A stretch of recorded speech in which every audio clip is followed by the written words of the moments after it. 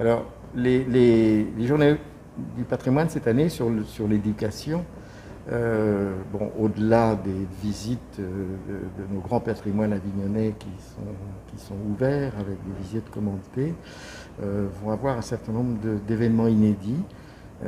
Comme les autres années, les bains pommaires, il faudra s'inscrire à l'office de tourisme, l'hôtel de Beaumont, des visites architecturales dans Avignon, des visites de l'histoire de l'architecture et des monuments sur les établissements scolaires d'Avignon.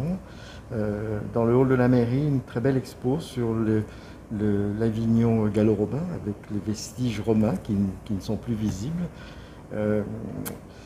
Un travail fait par des élèves de lycée et des cinéastes, des captations de vie d'Avignonnais thématiques.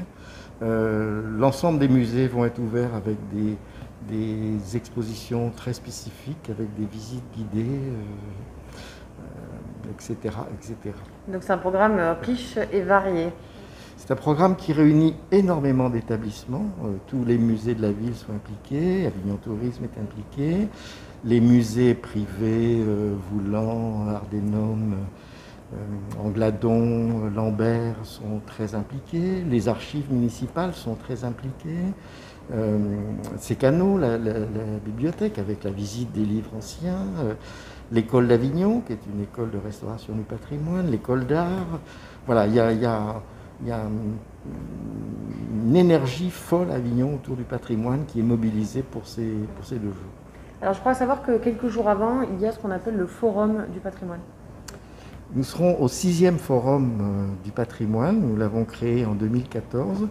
Et l'idée de ce forum, pendant une journée, c'est de travailler avec l'ensemble des acteurs du patrimoine de notre ville, de notre bassin de vie, que ce soit les enseignants, que ce soit les artisans du patrimoine, les entreprises du patrimoine, les chercheurs, les organismes de visite comme Avignon Tourisme, etc. Et tous les ans, on fait un point ensemble sur l'évolution de la législation, l'évolution des opérations, l'évolution réglementaire, les bons exemples qu'on est allé voir en Italie ou à Rennes ou chez nos amis suisses. Et à partir de là, on construit tous ensemble les prochaines étapes de la mise en valeur de nos patrimoines. Donc en fait, c'est une journée de co-construction avec l'ensemble des acteurs et puis tous les responsables associatifs, Avignon Patrimoine, etc., de co-construire avec eux la politique patrimoniale de la ville et de la remettre en question tous les ans.